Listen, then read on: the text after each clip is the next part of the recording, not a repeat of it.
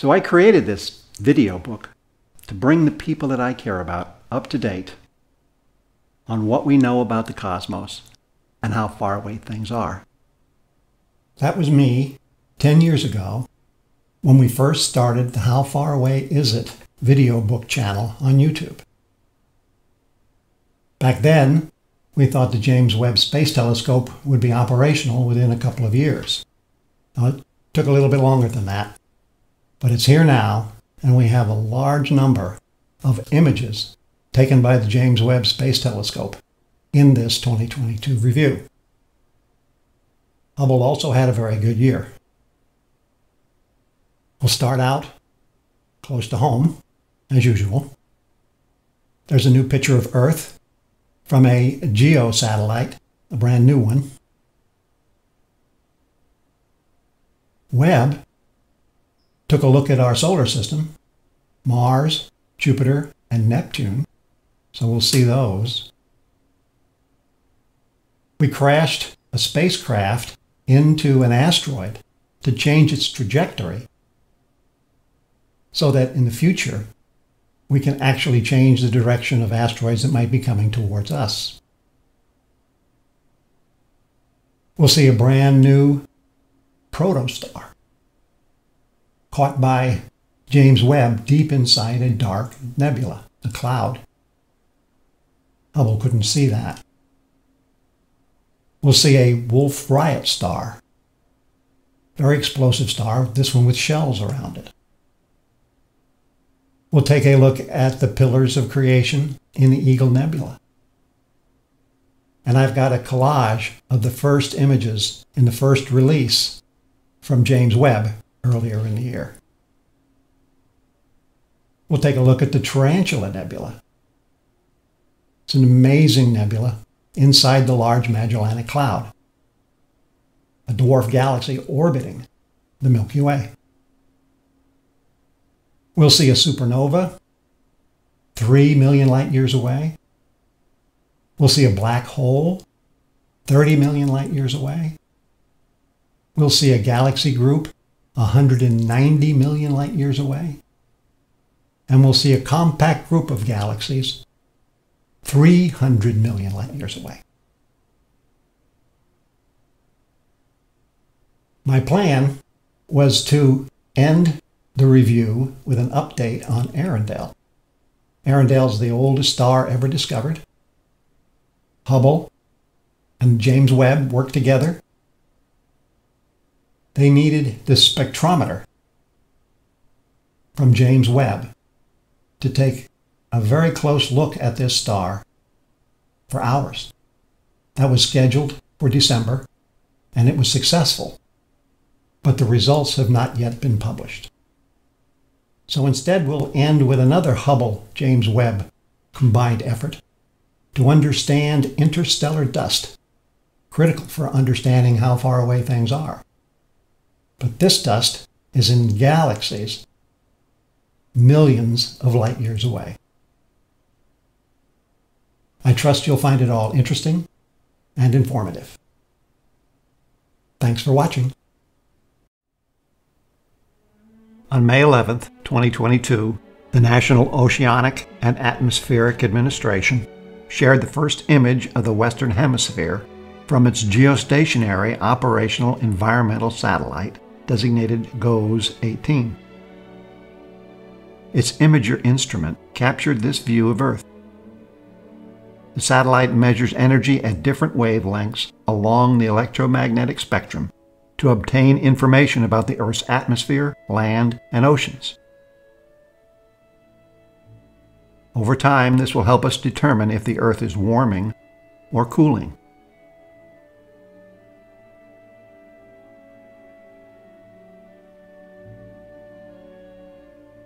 The James Webb Space Telescope took a look at 3 solar system planets in 2022: Mars, Jupiter, and Neptune.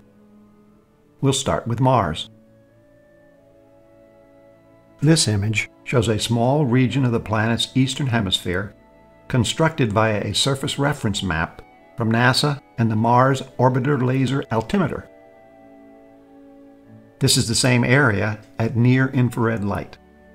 At this wavelength, the image is dominated by reflected sunlight and thus reveals surface details similar to those apparent in visible light images. The rings of Huygens crater, the dark volcanic rock of Syrtis Major, and brightening in the Hallis Basin are all apparent in this image. Here's a larger area. At mid-infrared, the image shows light given off by the planet as it loses heat. The brightest region is where the sun is nearly overhead. It decreases towards the polar regions. The northern region was experiencing winter when the data for this image was taken. Webb's first near-infrared spectrum of Mars reveals chemical and physical properties of Mars's surface and atmosphere. Data are shown in white and a best fit model in purple. The spectrum is dominated by reflected sunlight. The spectral dip appears at specific wavelengths where light is absorbed by molecules in Mars's atmosphere. Specifically, carbon dioxide, carbon monoxide, and water. Other details reveal information about dust, clouds, and surface features. Here's Webb's near-infrared view of Jupiter. It shows distinct bands that encircle the planet, as well as the Great Red Spot. The spot appears white in this view, as do other clouds, because they reflect a great deal of sunlight. Clearly visible to the left is Europa, a moon with a probable ocean below its thick icy crust, and the target of NASA's forthcoming Europa Clipper mission that will drill into the crust to reach the ocean. You can see Europa's shadow to the left of the Great Red Spot. Here's another image, produced by 3 specialized infrared filters that showcase details of the planet. Since infrared light is invisible to the human eye, the light has been mapped into the visible spectrum. Generally, the longest wavelengths appear redder, and the shorter wavelengths appear bluer. In this view, you can see auroras extending to high altitudes above both the northern and southern poles of Jupiter. Note the diffraction spike from the southern aurora. You can even see Jupiter's faint rings, which are 1,000,000 times fainter than the planet. On the left, we have a diffraction spike from Jupiter's moon Io. And near the South Pole, we have Io's tiny shadow. The image also includes the 2 very small moons named Amalthea and Adrastea.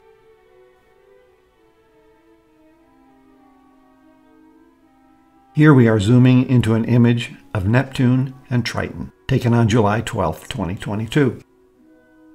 Triton is the very bright point of light with the signature diffraction spikes seen in many of Webb's images. Covered in a frozen sheen of condensed nitrogen, Triton reflects an average of 70% of the sunlight that hits it. Triton orbits Neptune in an unusual backward retrograde orbit, leading astronomers to speculate that this moon was originally a Kuiper belt object that was gravitationally captured by Neptune. Additional Webb studies of Triton are planned in the coming years. Here we see 6 of Neptune's 14 moons. Webb's new image of Neptune also captures details of the planet's turbulent, windy atmosphere. Neptune itself is blue in visible light due to its gaseous methane content. But it is not blue in Webb's near-infrared view. Here we have a clear view of Neptune's rings. A previously known vortex at the southern pole is evident in Webb's view. In addition, the Webb image clearly shows the planet's fainter dust bands.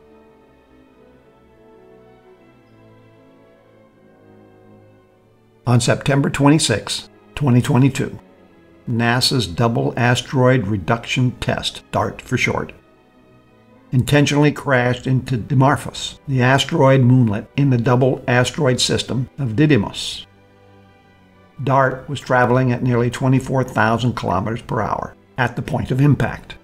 That's 15,000 miles per hour. It was the world's first test of the kinetic impact mitigation technique, using a spacecraft to deflect an asteroid to modify the object's orbit. It's a test designed to increase our knowledge about diverting any asteroid heading our way in the future. The James Webb and Hubble Space Telescope captured the event. Here's Hubble's images taken 22 minutes, 5 hours, and 8.2 hours after impact.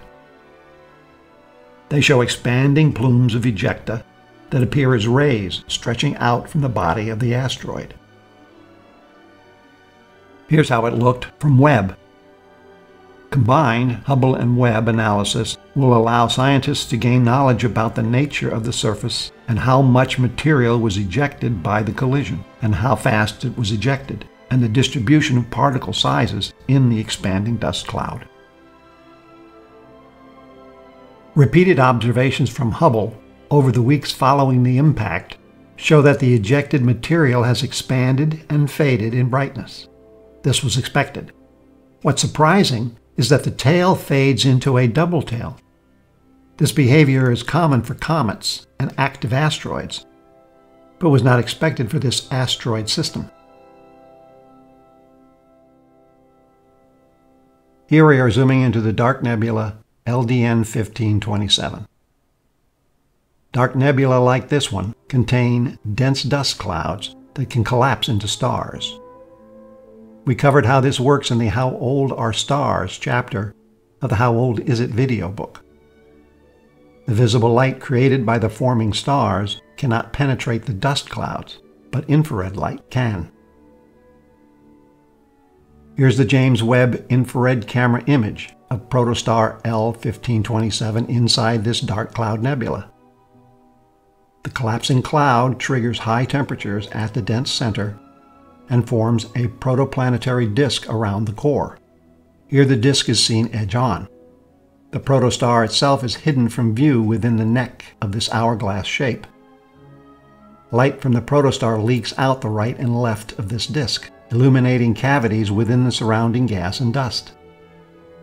The distance from end to end is 17,000 times the distance from the Earth to the Sun. The region's most prevalent features, the blue and orange clouds, outline cavities created as material ejected by the protostar collides with the surrounding matter. The blue areas are where the dust is thinnest. In the thicker layers of dust, less blue light is able to escape, creating pockets of orange. This protostar is a relatively young body, about 100,000 years old. Given its age and its brightness in far infrared light, it is considered to be in the earliest stages of star formation. Its mass is somewhere between 20% and 40% of the mass of our Sun.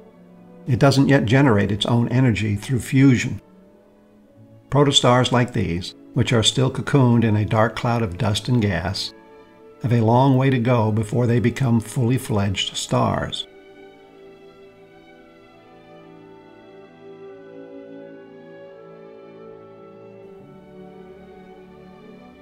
We covered Wolf-Rayet stars in our 2020 review with our look at WR124.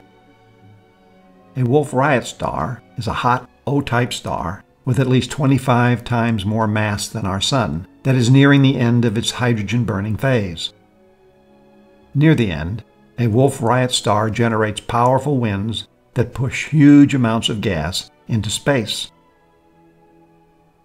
A new image from Webb reveals a remarkable binary star system, with one of them being a Wolf-Rayet star known as Wolf-Rayet 140. It shows at least 17 concentric dust rings emanating from the pair of stars. Actually, the star system forms shells of dust, not rings. But what we see is the light reflected at the edges from our point of view. Each ring was created when the two stars came closer together and their stellar winds collided, compressing the gas and forming dust. The stars' orbits bring them together about once every 8 years. We're looking at over a century of dust production from this system.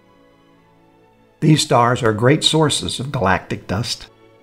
The most common element found in stars, hydrogen, can't form dust on its own, but Wolf-Rayet stars eject more complex elements, like carbon.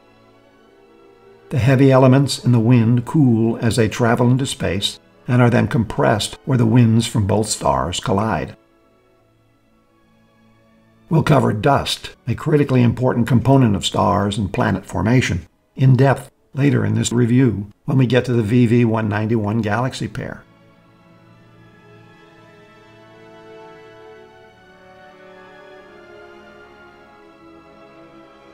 Here's a 1995 Hubble view of the Eagle Nebula, a 20 light-years wide star-forming region 6,500 light-years away. Inside the Eagle, there are a number of spectacular pillar-like formations.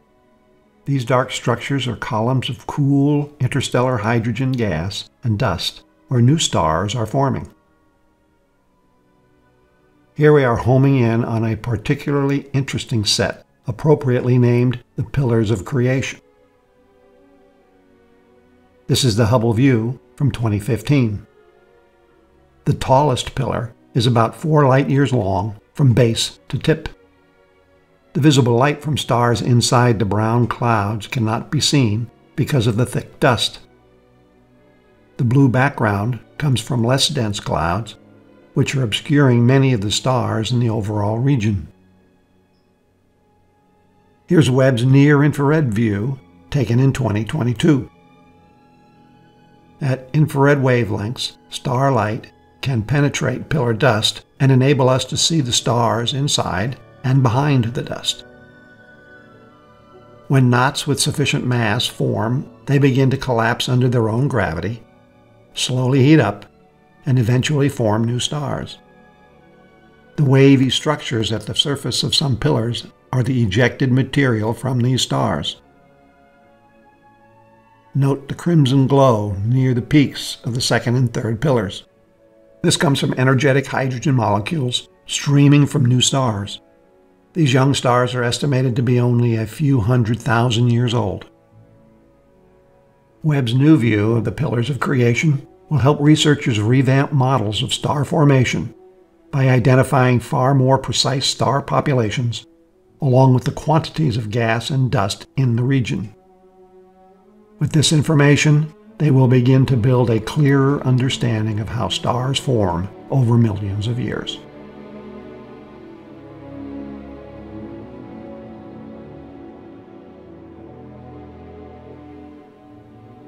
Here's a collage of James Webb's first release images. For a deeper look, see the James Webb first release video. Here's a Spitzer infrared space telescope image of some stars in the Large Magellanic Cloud dwarf galaxy orbiting the Milky Way. Now we're morphing this into the image taken by Webb's mid-infrared instrument. As you can see, Webb, with its significantly larger primary mirror and improved detectors, allows us to see the infrared sky with significantly improved clarity, enabling even more discoveries.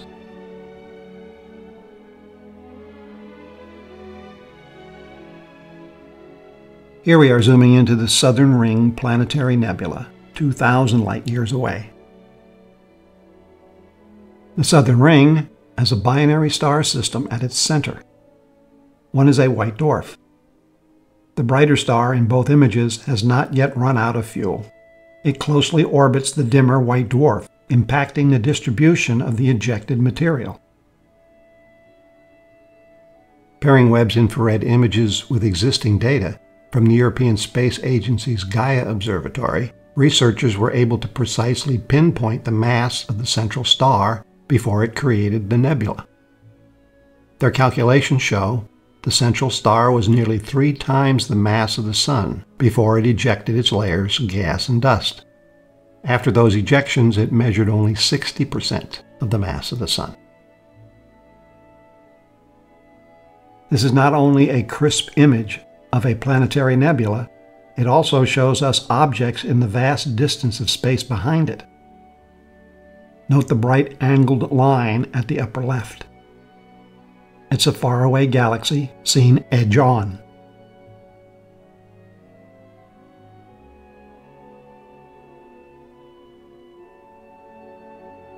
Here's Hubble's view of NGC 3324, called the Cosmic Cliffs, located at the northwest corner of the Carina Nebula.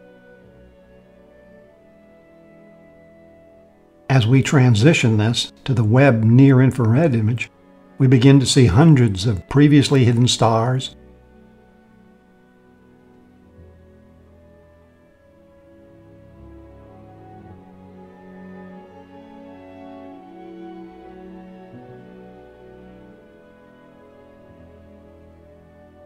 These insets highlight three regions of the cosmic cliffs with particularly active molecular hydrogen outflows. Molecular hydrogen is a vital ingredient for making new stars and an excellent tracer for the early stages of their formation. As young stars gather material from the gas and dust that surround them, most also eject a fraction of that material back out again from their polar regions in jets and outflows. What we're seeing here is the molecular hydrogen getting swept up and excited by these jets. This image from Hubble, released in May 2022, shows the barred spiral galaxy NGC 7496, which lies over 24 million light-years away.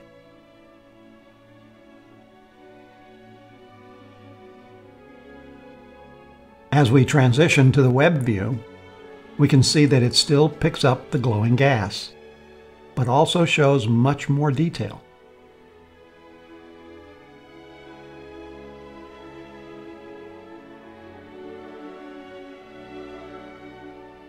Here we are zooming into a Hubble image of Stephan's quintet. Here's the Webb image. At the center of NGC 7319, there is a supermassive black hole around which the galaxy is rotating. This one is active, meaning significant quantities of material are falling into it. The spectrum from the black hole's outflow shows a region filled with hot, ionized gases, including iron, argon, neon, sulfur, and oxygen, as denoted by the pixels at given wavelengths. Here's a Hubble view of the Cartwheel Galaxy, a ring galaxy around 500 million light-years away. Here's Webb's combined image from both the near-infrared and mid-infrared cameras. The galaxy has two rings, a bright inner ring and a surrounding colorful outer ring. These two rings have been expanding outwards from the center of the collision for around 440 million years. Here's a look at the galaxy from just the mid-infrared camera.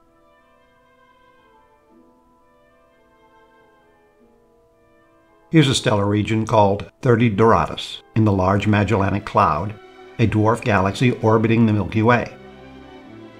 It contains millions of young stars, including the most massive stars ever seen, weighing more than 100 times the mass of our Sun. No known star-forming region in our galaxy is as large or as prolific as 30 Doradus. Here, with Hubble's closer look, we see the Tarantula Nebula. Early astronomers gave it this nickname because its glowing filaments resembled spider legs. Here's the way it looks with the James Webb Space Telescope. The nebula's cavity, centered in the image, has been hollowed out by blistering radiation from a cluster of pale blue massive young stars.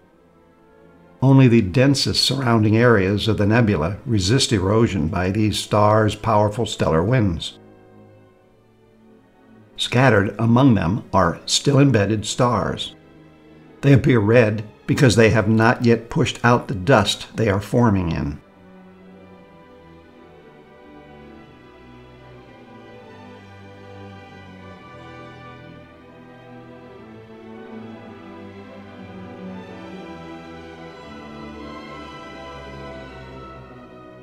Further from the core region of hot young stars, cooler gas takes on a rust color. The gas in this area of the nebula is rich with complex hydrocarbons that will one day form new stars. Here we're transitioning to the mid-infrared view. Hot stars fade, and the cooler gas and dust glow. Abundant hydrocarbons light up the surface of the dust clouds, shown in blue and purple. Much of the nebula takes on a more ghostly, diffuse appearance because mid-infrared light is able to show more of what is happening deeper inside the clouds. Still embedded protostars pop into view within their dusty cocoons, including a bright group at the very top edge of the image, left of center.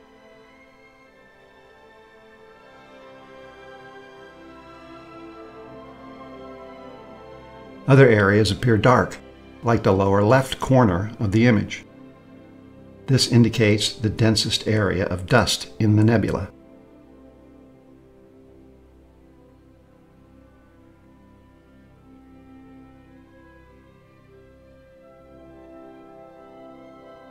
Webb's near-infrared spectrograph was used to examine an interesting region of the nebula that looked like a young star blowing out a bubble in its surrounding gas.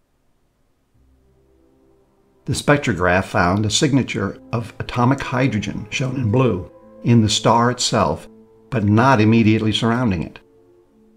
The spectra show that space outside the bubble is actually filled with molecular hydrogen, in green, and complex hydrocarbons, in red. This indicates that the bubble is actually the top of a dense pillar of dust and gas that is being blasted by radiation from the cluster of massive young stars to its lower right.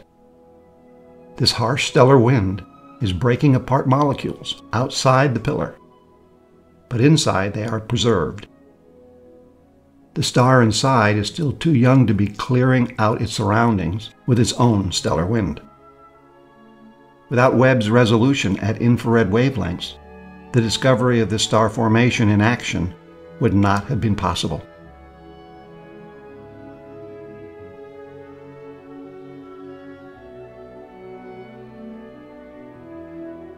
One of the reasons the Tarantula Nebula is interesting to astronomers is that the nebula has a similar type of chemical composition as the gigantic star-forming regions observed at an earlier epoch, when the cosmos was only a few billion years old and star formation was at its peak.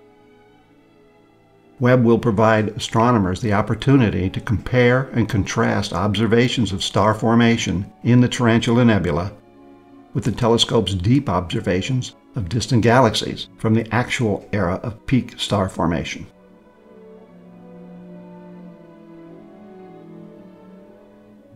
A research team used Hubble to study the region of supernova 2013 GE in the NGC 3287 galaxy, 3.3 million light-years away. They saw the light of the supernova fading over time from 2016 to 2020, but another nearby source of ultraviolet light at the same position maintained its brightness. This underlying source of ultraviolet emission is thought to be a surviving binary companion to SN 2013 GE.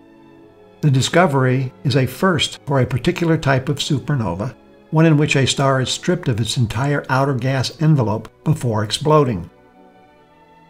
Normally, hydrogen is found in the outermost layer of a star. When no hydrogen is detected in the aftermath of the supernova, that means it was stripped away before the explosion occurred. The cause of the hydrogen loss had been a mystery until these Hubble observations provided the evidence for the theory that an unseen companion star siphoned off the gas envelope from its partner before it went supernova. Here we have a black hole at the center of a dwarf galaxy, Hines 210, 30 million light-years away. This galaxy contains only 1/10 the number of stars found in our Milky Way. What's unique here is that this black hole is located near a star-forming region with an outflow of gas moving at about 1.6 million kilometers per hour, or 1 million miles per hour, towards the region. This flow is embedded with a large number of new stars. This is the opposite effect of what's seen in larger galaxies with larger black holes, where material flowing away and into surrounding gas heats the gas to the point where new star formation is not possible. Here we are zooming into a Hubble image of M74, also known as the Phantom Galaxy. It's a stunning example of a grand design spiral galaxy that is viewed by Earth observers nearly face-on. Its perfectly symmetrical spiral arms emanate from the central nucleus and are dotted with clusters of young blue stars and glowing pink H2 regions of ionized hydrogen. Tracing along the spiral arms are winding dust lanes that also begin very near the galaxy's nucleus and follow along the length of the spiral arms. Here we see the Webb view. The galaxy's spiral arms are rich with star-forming gas seeded with young and emerging stars. The galaxy is part of an ongoing astrophysics survey designed to produce a better chart of the connections between young stars and the clouds of cold molecular gas within which they evolve. Webb's early images, like this one, show that the newly deployed Space Telescope is going to help immensely in this endeavor.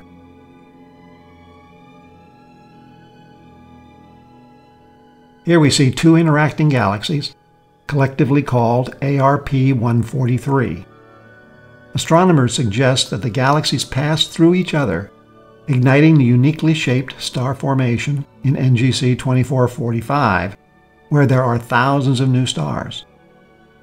Galaxy NGC 2444 is pulling gas from 2445. This is forming the unusual triangle shape. Stars no older than 1 million to 2 million years are forming closer to the center of 2445. Hubble reveals some individual stars. They are the brightest and most massive in the galaxy. Most of the brilliant blue clumps are groupings of stars. The pink blobs are giant, young star clusters, still enshrouded in dust and gas.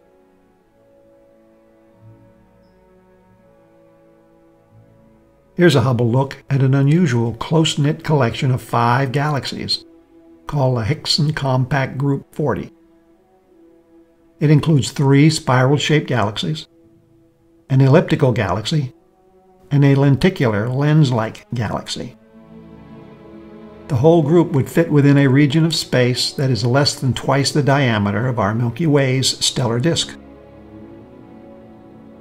At current closing velocities, it is calculated that these galaxies will collide and merge to form a single giant elliptical galaxy in about 1 billion years.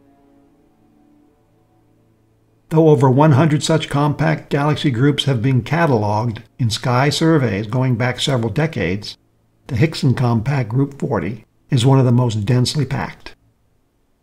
Observations suggest that such tight groupings may have been more abundant in the early universe and provided fuel for powering quasars. Dust. Interstellar dust in our galaxy is critically important for calculating intrinsic star luminosity to get its distance.